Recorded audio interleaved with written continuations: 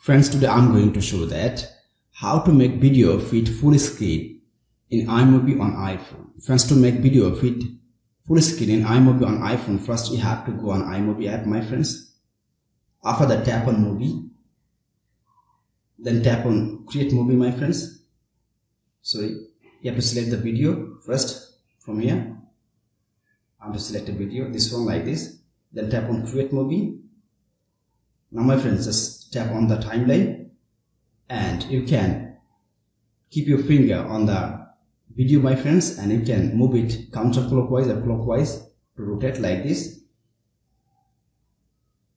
See my friends, you can make like this, then tap on done, tap on share option, my friends, and you can share your video by WhatsApp, Messenger and many more apps. And also if you want, you can save your video. Just tap on save video and save to files. So I'm to tap on save video. It is exporting, my friends, exported in photo library. Just tap on OK. Go to your photo library and see this is the video. Just open it and tap on edit, tap on crop, and at the top you can see here there is also the rotate sign. Just tap on here and then tap on done.